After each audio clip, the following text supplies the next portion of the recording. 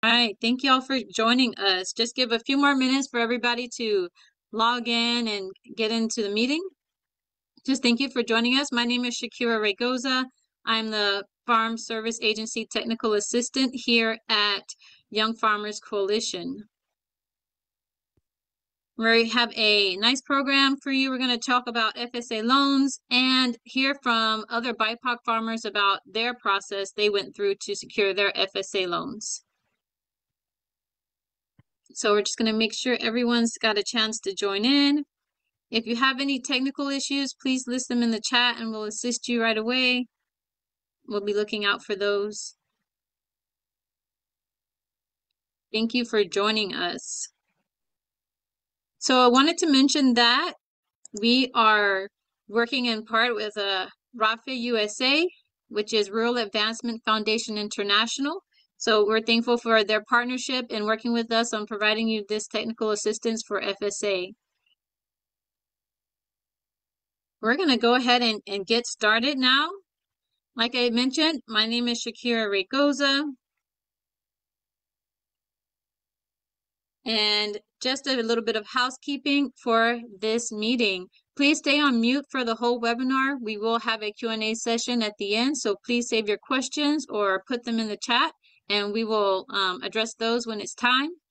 This webinar is being recorded, and it is also being live streamed on Facebook, and the recording will be available to you after the meeting.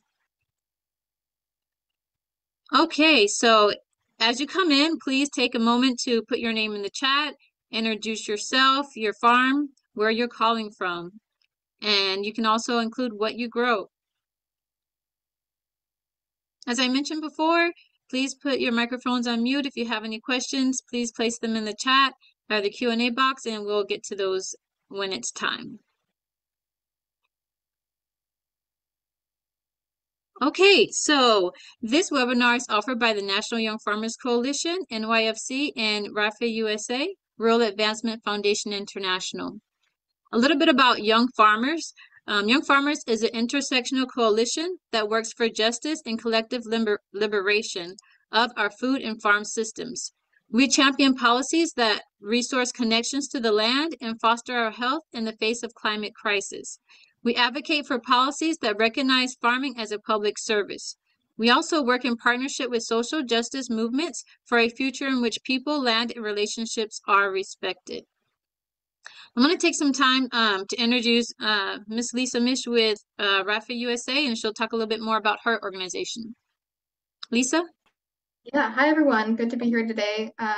Like Shakira said, my name is Lisa Mish, and I'm the Managing Director of Programs at RAFI-USA.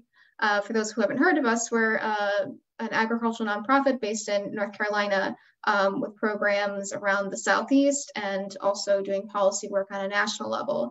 But our mission is challenging root causes of unjust food systems and advocating for sustainable, equitable, just food systems. Some of our notable programs that I wanted to highlight were our Farmers of Color Network, which includes some grant funds and special programming and training for farmers that identify as farmers of color. We also have a farmer hotline, which is always open if farmers experiencing financial crisis, or you had a loan denial, or some other issue where you could use help from an advocate. And then we also have a special program called Resources for Resilient Farms, which is really focused on helping farmers navigate different federal program processes like FSA loans. We also provide support around NRCS programs. And our website's listed on the slide here if you'd like to learn more. All right, thank you so much, Lisa.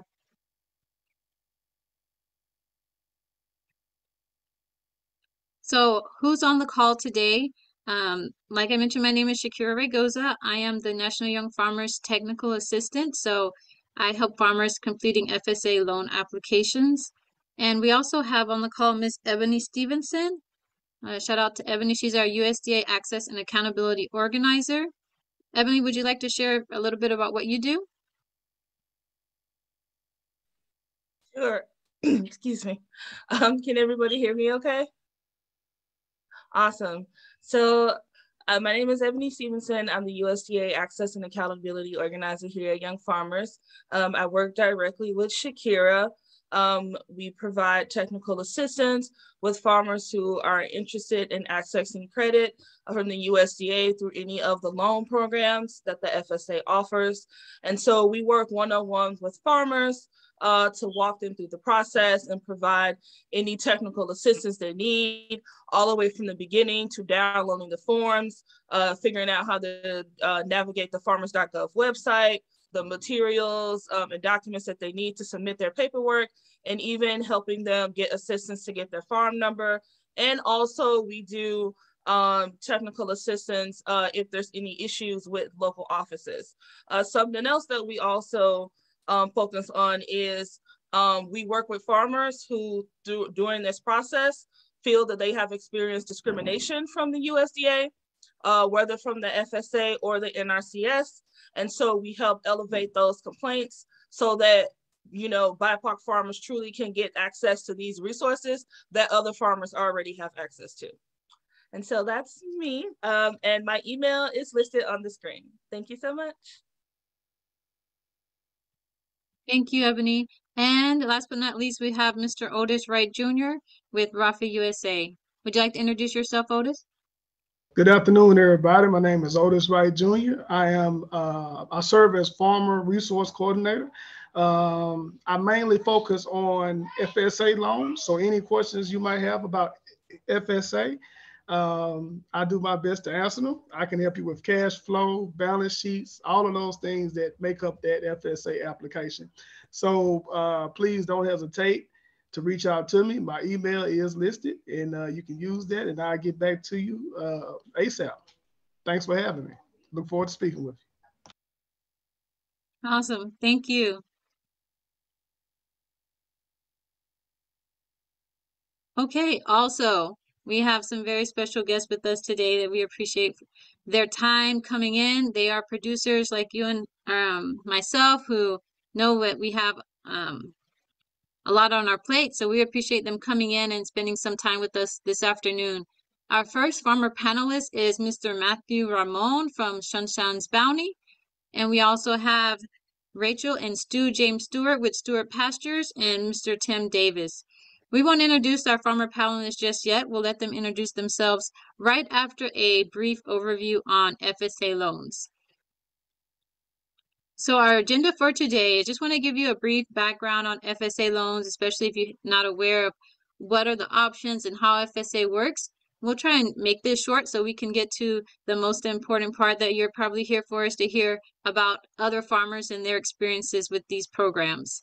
So we'll have a panel discussion followed by the question and answer section. All right, so who is FSA, or what is FSA? FSA is a branch of the U.S. Department of Agriculture. Their mission is to equitably serve all farmers and ranchers, partner through a delivery of service of efficient agriculture programs for all Americans. So simply put, they exist to provide economic stability to farmers and ranchers. Okay, so FSA offers low-interest loans to help family-sized farmers and ranchers meet their farm needs when banks and other lenders cannot offer financial assistance. FSA loans can be used to purchase or expand a farm or ranch, for construction or improve farm buildings.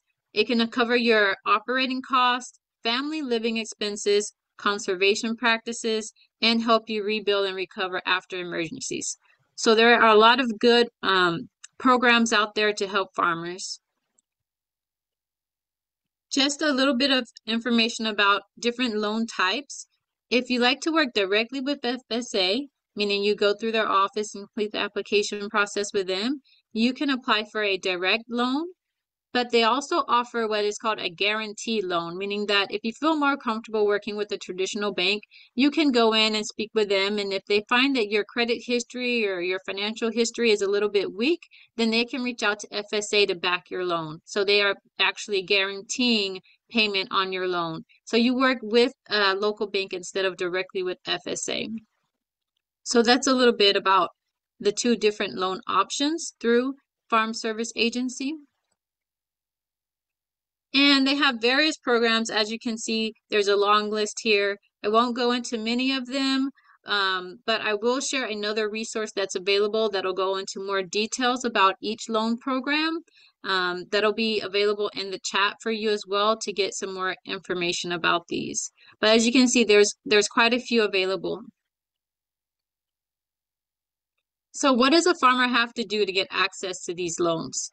These are the basic eligibility requirements listed here. Now, each program might have additional requirements, but these are very basic ones for each one that's spread out through each one. So you will need to be a U.S. citizen or a legal resident.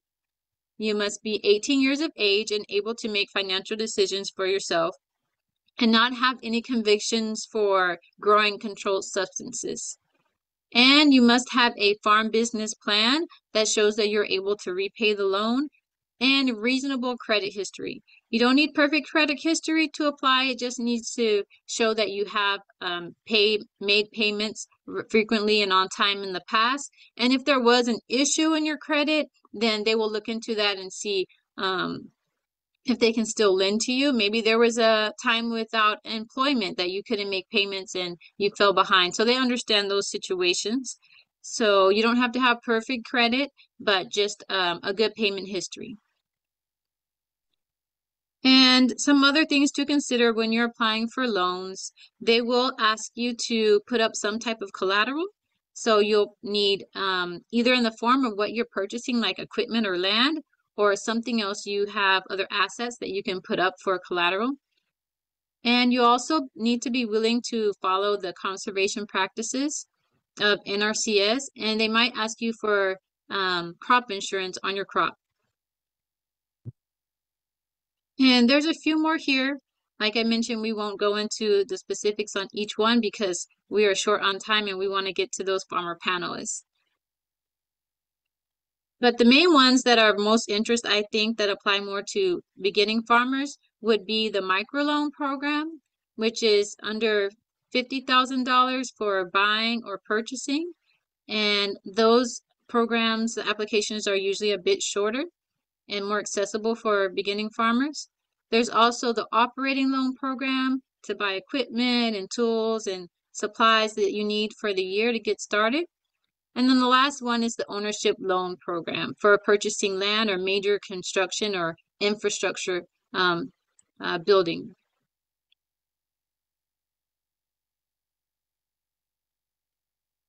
So here's that great resource I want you all to check out. We'll try and make sure we get this to you in the chat before the end of the webinar. But this is information on FSA loans. It's a great webinar that is placed by Rafi. And I think Lisa and Otis are both on that one. So this is a really good resource I encourage you to check out to get all the details about those FSA loans. So I'll leave that there. If you want to jot it down, I'll try and get that in the chat for you in a bit.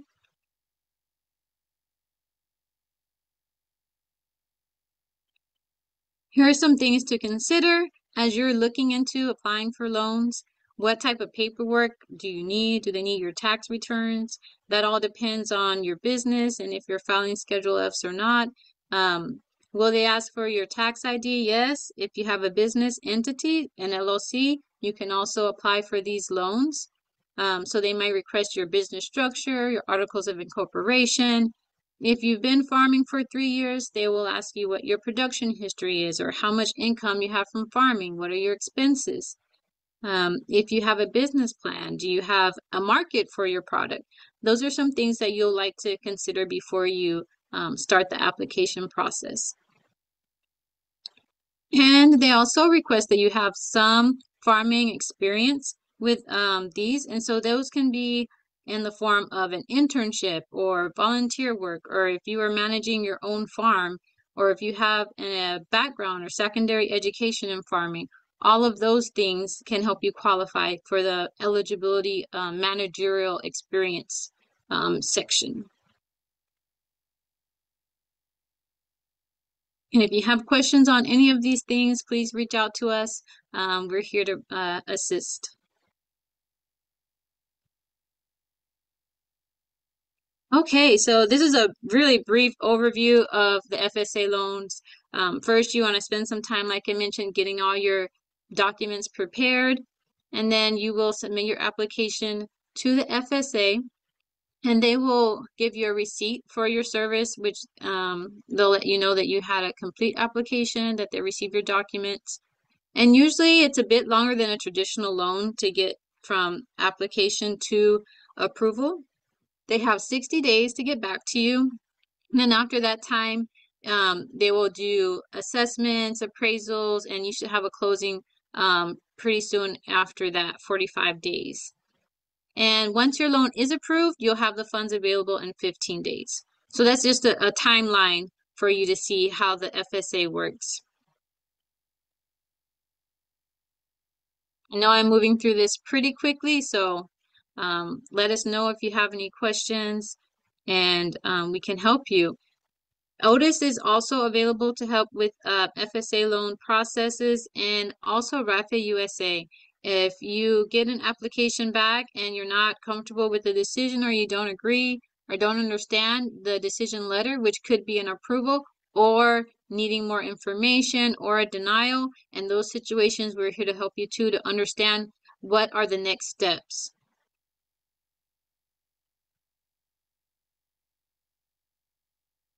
There's also a hotline if you would like to call directly to RAFI-USA Farmer Hotline. If you feel like you were unfairly denied a loan, maybe they misunderstood your application, didn't understand your operation, or if you experience discrimination, you can reach out through this number.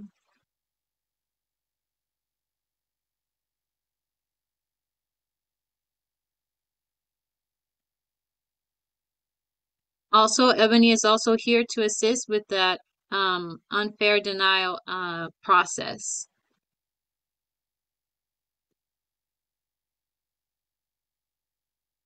All right. So I know that was really quick. If you have questions, like I mentioned, please reach out to us. We are going to be starting our formal panel right now. Just checking in here. If there are any questions.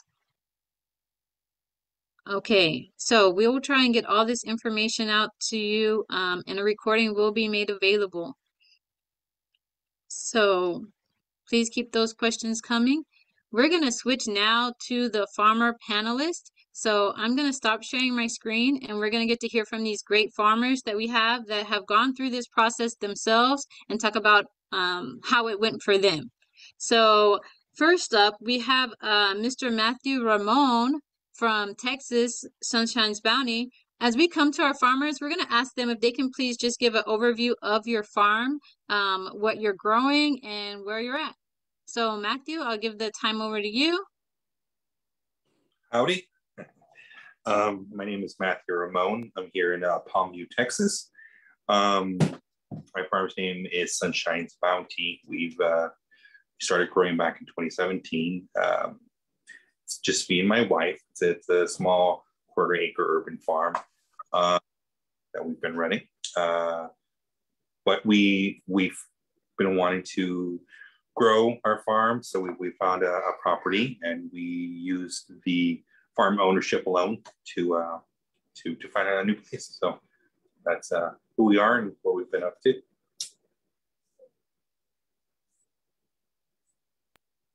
Awesome. Thank you so much, Matthew. Thank you for being here. Now we'd like to hear from Rachel and Stu. Hi, we are Stewart Pastures. I'm Rachel Stewart. This is Stu. We are on 150 acres. We raise goats, sheep, sheep, hogs, ducks, and more. Also sometimes cattle, but mainly goats and sheep. And we are expanding to add a processing facility and 40 acres, and that should be in April. And we went through the direct, Mr. Stewart went through the direct farm ownership loan. Oh yeah, actually on my second time going through it. Mm-hmm. Thanks. Wow, lots of great experience. We look forward to hearing from you all. And then next we have Tim Davis.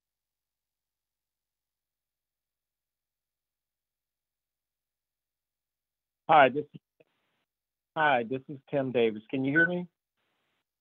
We can. Hi, can you hear me? Yes. Hi, you guys can hear me? Yes, sir. Hear you. Okay, thank you. Unfortunately, I'm calling off-site in Lynchburg, Virginia, so my receptivity is really bad.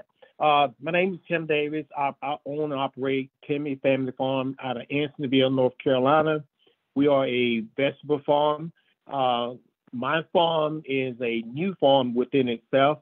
My family farm, the Davis Farm, has been around since post-slavery, post-Civil War era, which is about 80 acres. And my farm is a transition to a separate operation, and it's going to be a total vegetable farm. I'm looking at establishing CSA.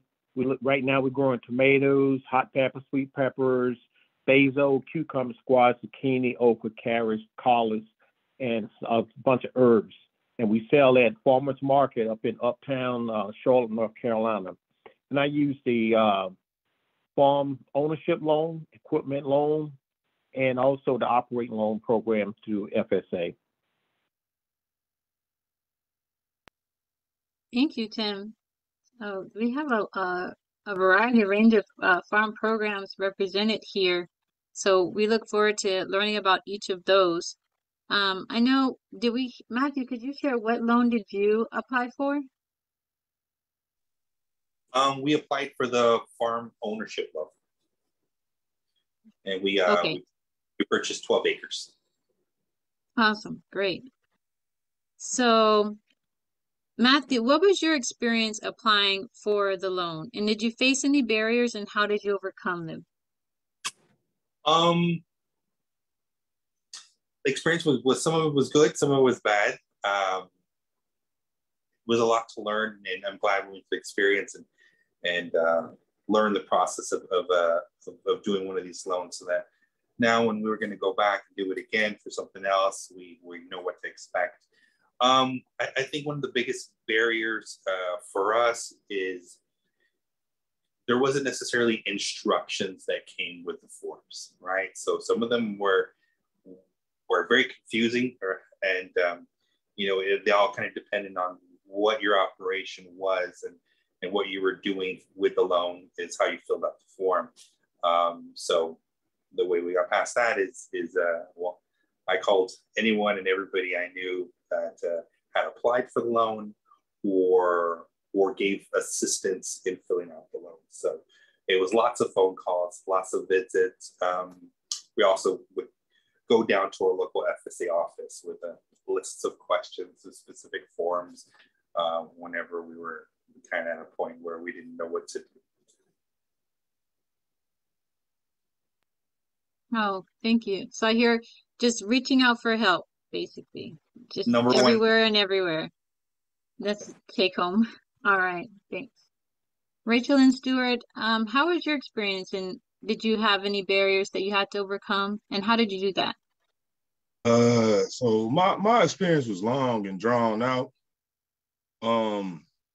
The biggest issue I had was just not understanding that a farm service loan is not like any other loans, and like the differences between, because I've done loans and have plenty of experience with it. So when we talk about that, I'm very well versed. But then there's different things that they do that's not typical, like your household expenses. You need to know to put your household expenses in. So these are things that create denials out of lack of knowledge. So you can easily, just knowing you put your household, at the end of the day, it's a business plan. So you're supposed to create your business plan to succeed. There's no way you're not going to create it to have a positive at the end. You find out your levels. Another thing is, so you need contracts, or you need to go and you need to make sure that you can find the actual market value of the products that you choose to do. That's going to be a big help for you as far as getting approved, knowing what you're going in, because you're going to go in what you know you're going to sell it for, but what you're going to sell it for don't really mean nothing. You need to go with market value. That does two things for you. One, you know what you're going to sell it for, but two, it sets your baseline at a more realistic place, and it's lower So it gives you all the opportunities. You're gonna set everything and base everything off market value, and you might be making $3, $4 extra per sale. But your business plan is not gonna state that. So that's gonna be a benefit to you by going down to what they're looking for, as opposed to just it's all your expectations. So and just getting those pieces of knowledge about what they're looking for and how to go through that process. Then after that, the second time, I mean, you already know what to do.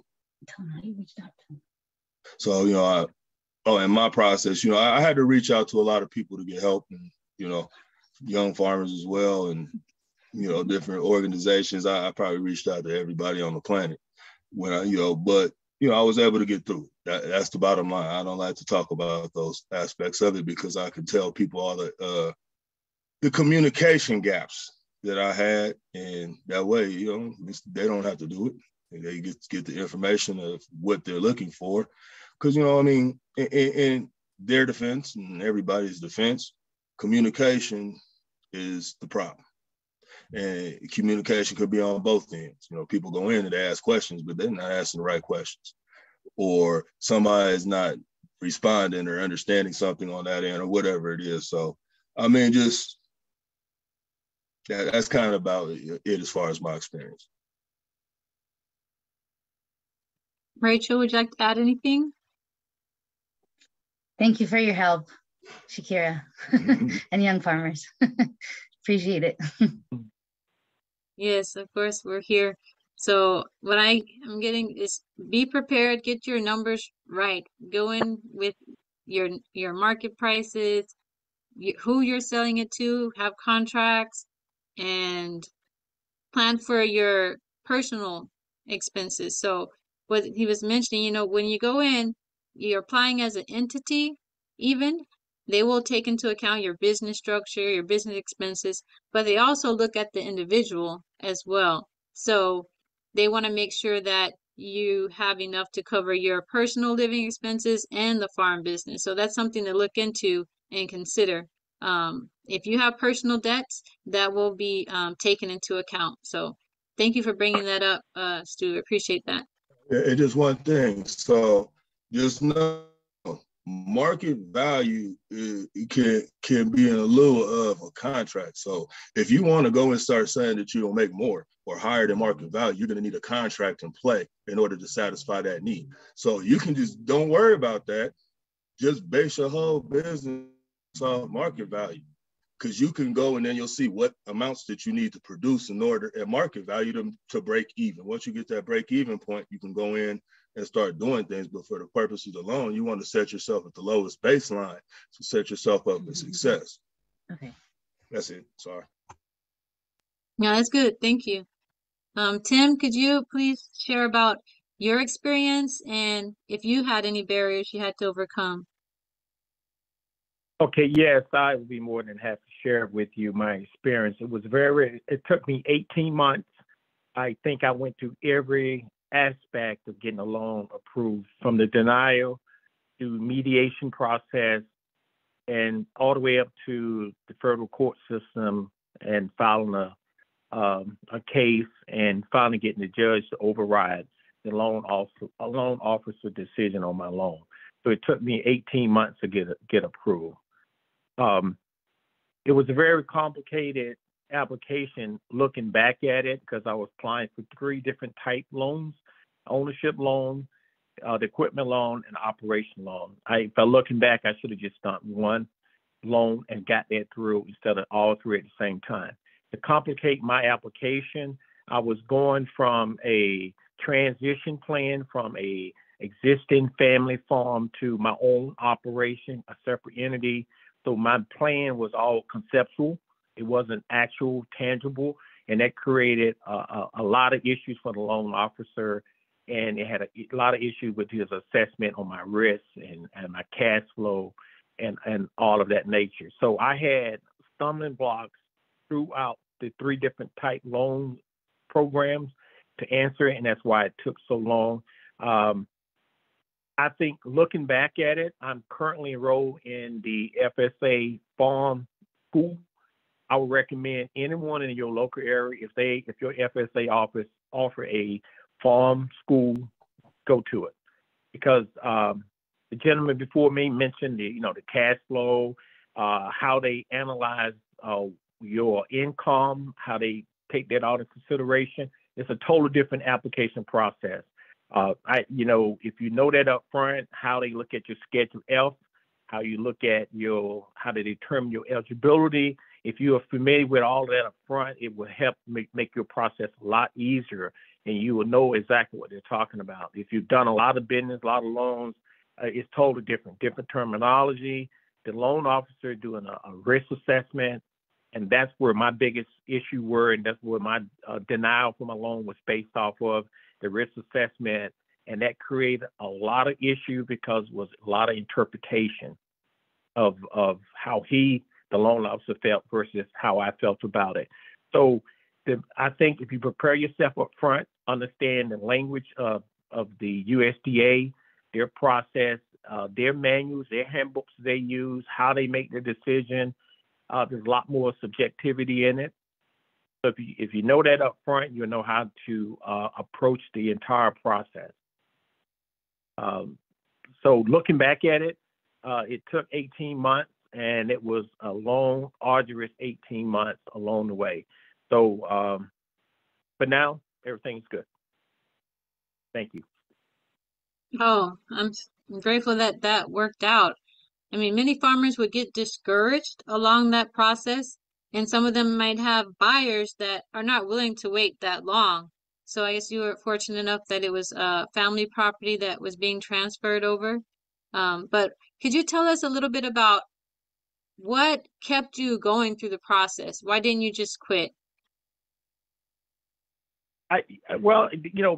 Being raised on the farm, you have to have a resolve, and I believe that I had went through commercial banks prior to, and I started looking at some of the things I had learned from what they were saying about, why they wouldn't do it, and that they introduced me to USDA. I had no idea about it.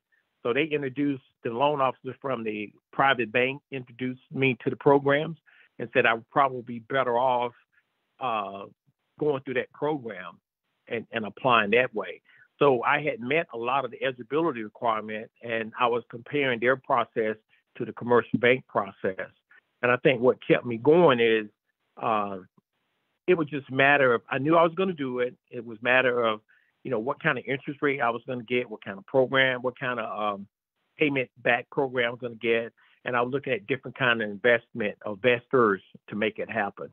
So it was, once I was aware of the benefit of using USDA and some of the benefit of the program, I was dead on. I'm going to do whatever it takes, get through this process, because once you get through that process, it opens your doors up to a lot more avenues, because the key to me is having an operating loan. It's very difficult to get operating loan to operate throughout that production cycle, so that you don't have to worry about the funding that you need with no income coming in from that operation. So that aspect of it and that piece of that program really made me stick with getting go through the whole process, because I felt that over the years, having the ability to do an operating loan would definitely make my farming operation a lot successful. Thank you.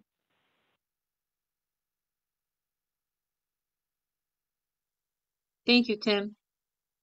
So thank you for all of that advice and steps to take and prepare. I know the interest rates are lower than the other market prices we find in the banks, and it is flexible, the terms that you get with FSA. So in the end, there are some great benefits. It's worth the time that it takes to complete these loans, even if it takes longer.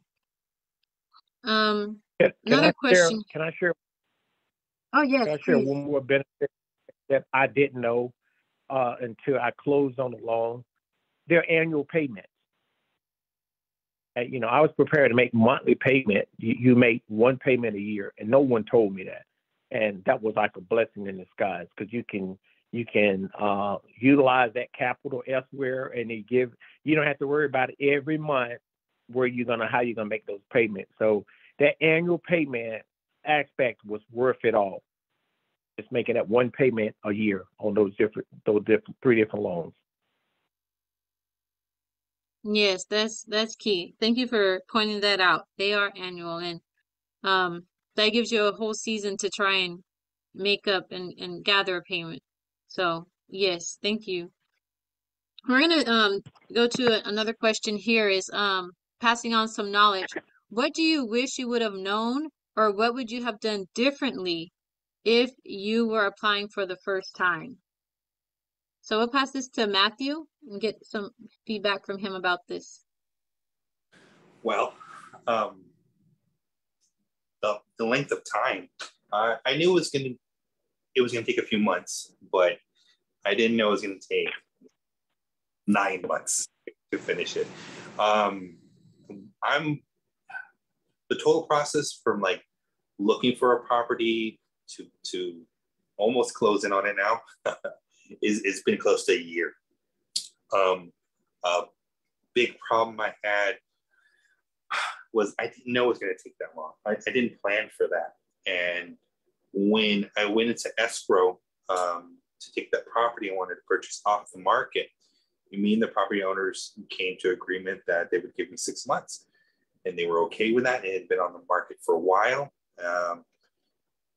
And now we're 8 months into that escrow, and it became very stressful going back and forth with the property owners, real estate agents, and the FSA loan officer trying to explain, they're getting very impatient, and then they're thinking about, just not doing the deal with me, just trying to sell it to somebody else. And so that became stressful. The other one, I would, there's some upfront costs involved in it, in buying a property with FSA, because unlike a bank where you go in and you say, hey, I want to buy a home or a property, how much am I approved for? It doesn't work like that with the FSA. You've got to come in and say, I've got this contract. I'm going to buy this land, or this land and a house, or this land and I'm going to build a house. That's what we're going to do.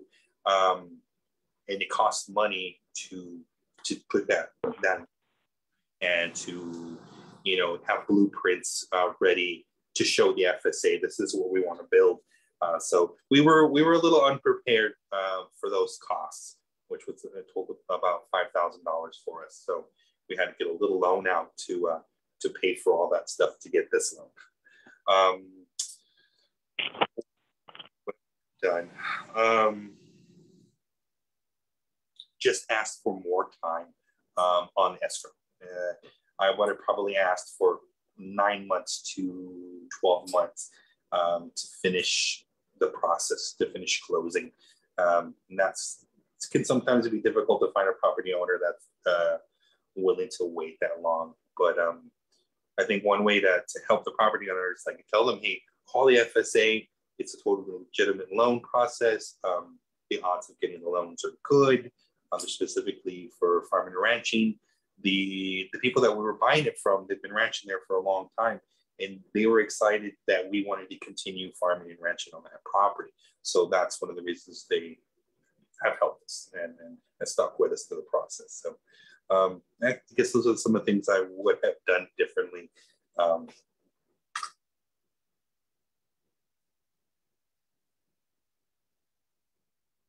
Okay, thank you, Matthew.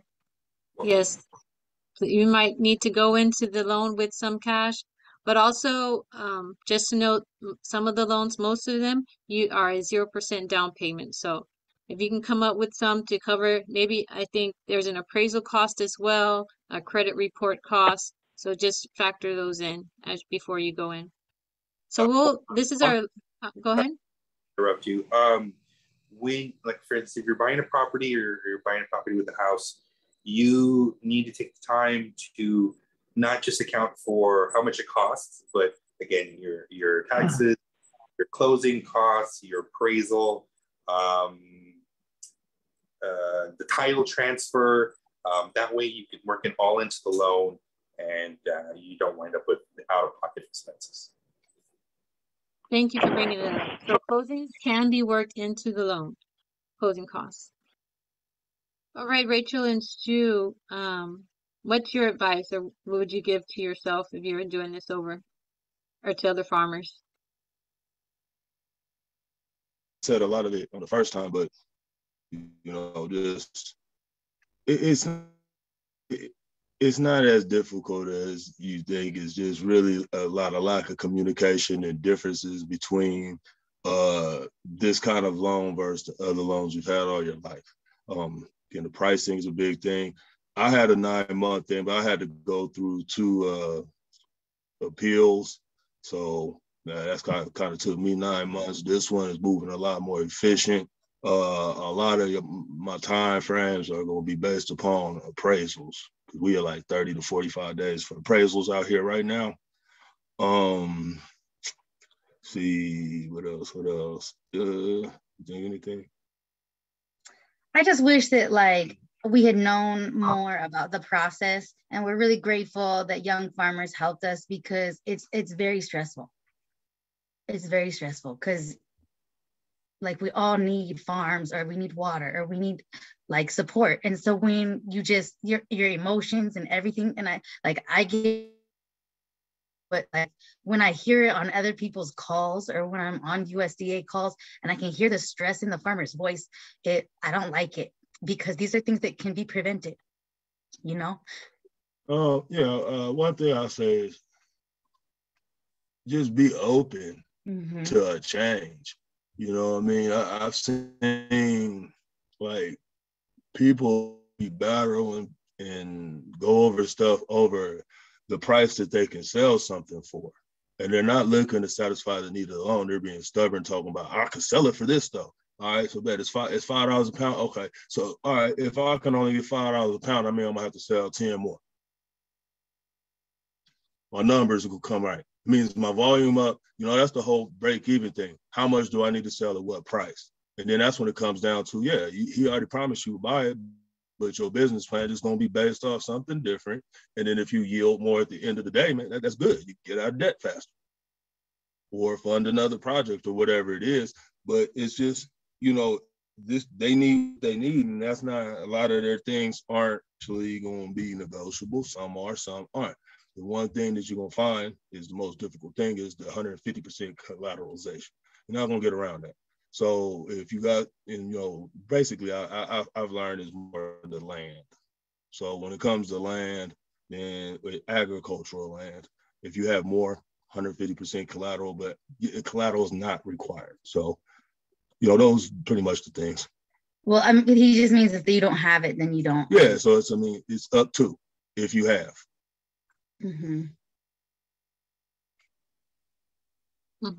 All right. Thank you for all that good advice that we need to hear going in there. So it might be a long process. You might get stressed. You might have to go back again, but we have, thankfully, these organizations here that we're all here together and experienced to help. So please reach out to young farmers. Please reach out to RAFI-USA. As we can see, we have 3 examples of those who have gone through this process and they have been successful. And we're so grateful to have them here sharing their experiences with us. We're going to open the time up now for some questions. We'll have Miss Ebony read questions that we have coming in. All right, so I'm just going to start. Oh, you got it? All right. Yeah. So there is a question from Facebook. I have had lenders deter me from applying to the USDA for land for purchase and build. Would there be a contact or another farmer who I can connect with who has done this? So that's a question from Facebook. That seems like, well, we can definitely assist with those applications, but we know we have right here, Matthew, you were talking about if you're gonna purchase and build, you need blueprints or plans.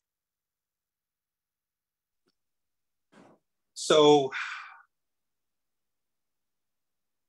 yeah, so we found the property and we went back and forth so many times in our head, like, should we just buy the land? Should we buy the land and try to build something? Are we going to have enough time to do both? And what I learned was if I would have gone back later to try to build a house there, I would have had to get a separate loan, a second loan.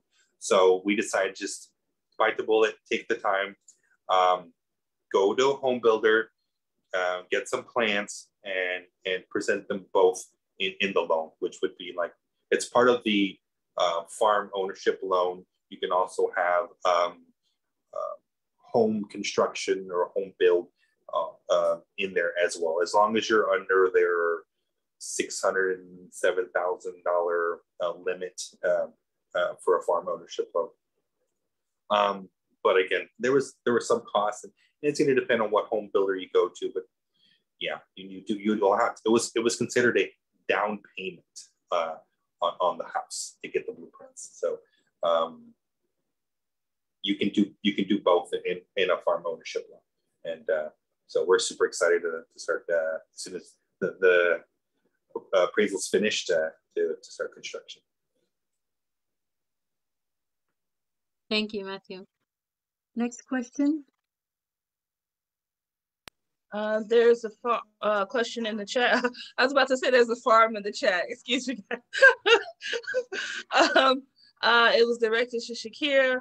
Can the farm apply as an LLC? And if so, does the owner's citizenship status matter? Citizenship/immigration status. Yes, you can apply as an LLC. You would have to present your articles of incorporation and your bylaws, which state which members have authority to enter into loans. And each member does need to meet the USA citizenship or legal resident status. Awesome. This isn't a question, but it's a comment. It's from Gloria Joy Muhammad. She is currently looking for farm apprenticeship/fellowships. So any of you farmers on the call, if you are doing apprenticeships or fellowships for folks, she did put her email in the chat. It's gloriajoymuhammad@gmail.com. Thank you so much, Gloria, for being on. I'm going to continue scrolling through the questions. Let me see here. Oh, and thank you, Lisa, Lisa has really answered the majority of these questions in the chat. There was if you can just say, there was a question about are urban farms eligible for FSA loans? Can you talk about that as well? I know Lisa answered it in the chat, but since we're live, can you just answer it for our folks also on Facebook, Shakira? Can you tell me again what's the question? How does the FSA loans work for urban farms?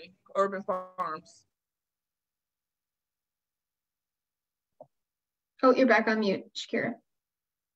Thank you. FSA doesn't make a distinction between, say, for urban farms or bigger farms. They are mostly concerned if you're farming for a profit. So you could be in a 1/4 acre lot or smaller. They just want to see that you are producing. If you have any expenses related to your operation, that's a good sign that you're producing. If you have purchased seeds or, let's say, compost or any supplies, they're going to see, oh, yes, this is a legit operation. You're farming for profit. So they don't make a distinction between the size. If you're urban, rural, they just want to make sure that you are a producer. That's right. Otis, is there anything? Yeah, you want to add anything? Current farm is an urban farm. You get a farm number from the FSA, and after that, we're able to go to NRCS and apply for some of their programs, even as an urban farm. Right. And so most places now, I think, I don't know if every state is doing it, but NRCS now has a urban farm conservation program now. So just like EQIP is for the regular farmers, for the urban farmers, they have their own conservation practices too. So make sure you guys take advantage of that if you're doing urban farming. Thank you for pointing that out. Yeah, there's a lot of other resources, so reach out to NRCS as well and look out for that urban farming program. All right, we have a question from Maura Russell. What available resources are there out there that helps to determine market value? Right. So, Otis? yeah, there are several resources you can go to. FSA offers a commodity list with those prices on it, as well as you can go to your local extension web page as well, and you can pull those up too. It's called a budget. It's an enterprise budget, and that'll have the prices for that'll have your market prices as well as your average on your fertilizer. You know, your lime and all that stuff will be compiled to that list too. And you can also look up whatever all the details for whatever crop it is that you're doing. If you're doing livestock or if you're doing forages, you know, hay and all that stuff, you can find all that there.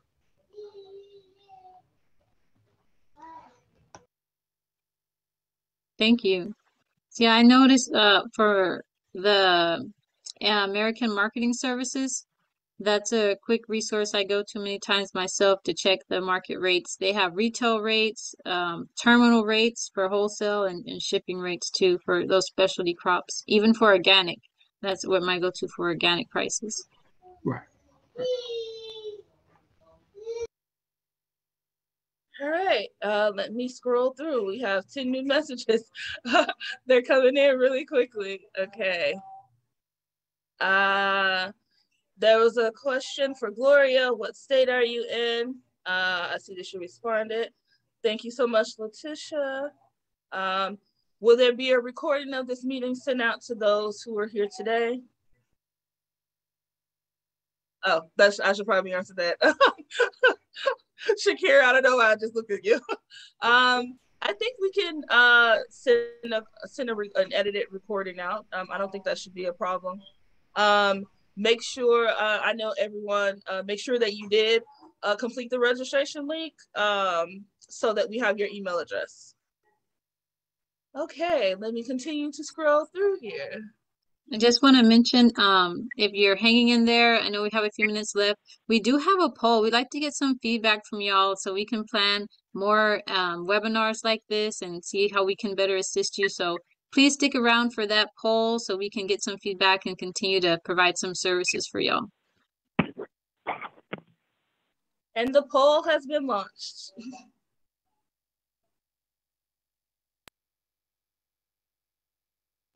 Yeah, I would like to add too, Mr. Washington just added, I put it in the chat. He says that FSA has 17 different committees now to deal with urban ag. So if you're doing urban ag, you should be able to get that help, should be able to get that assistance.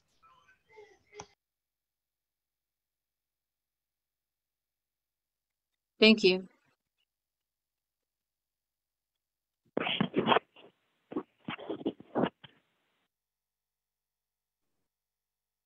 All right, as we are getting ready to wrap up, as people are doing the poll, Shakira, Lisa, Otis, do you have any announcements that you would like to share of anything that you have coming up?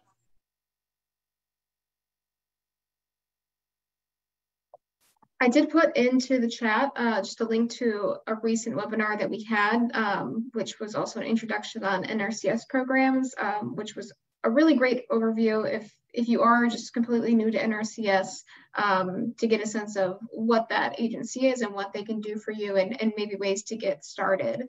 So I encourage people to take a look at that.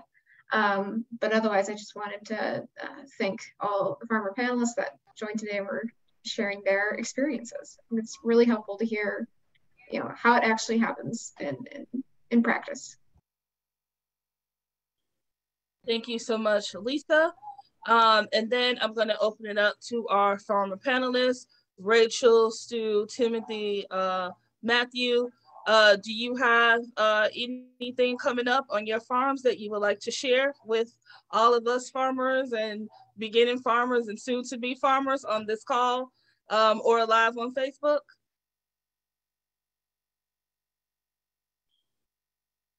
I have something.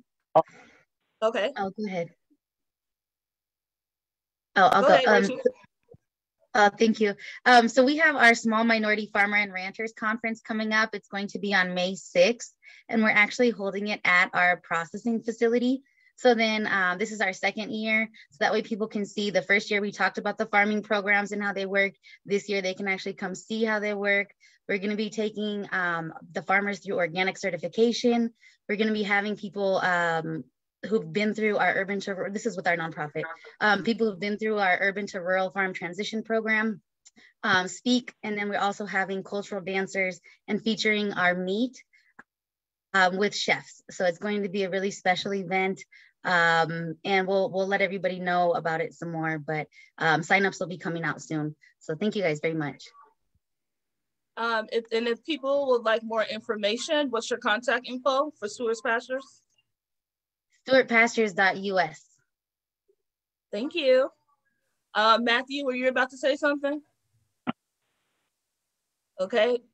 All right, I'm gonna transition it back over to Shakira. Thank you.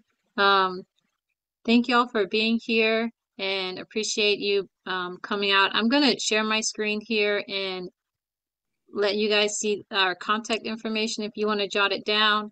You can also find us on our organization website, which is youngfarmers.org or RAFI-USA.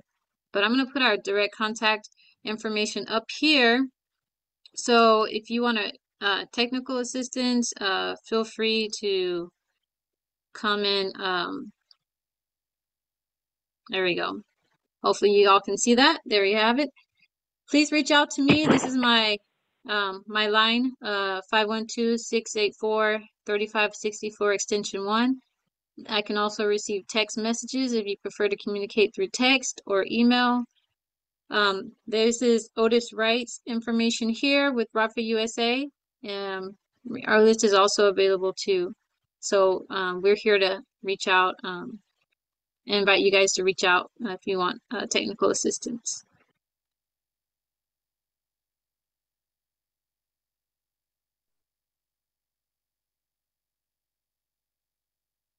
Awesome. And also, once again, in addition to the TA, if you feel that you have experienced discrimination, either with your local FSA office or NRCS, please feel free to also reach out to us as well, because once again, we do work with farmers who have faced discrimination and help elevate those concerns up through the USDA.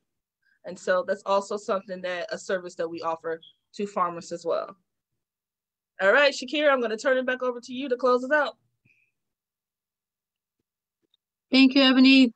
Big thank you to our farmer panelists, Matthew, Rachel, Sue, Mr. Tim Davis. Thank you for being here and sharing your stories with us. And we wish you the best in your operations and all the exciting projects you have going on. And thank you, Otis and Lisa, for partnering with us on this collaboration. And we are here to assist. Please reach out. Don't be strangers. And we wish y'all enjoy the rest of your day. Thank y'all. Peace. Okay, thank you.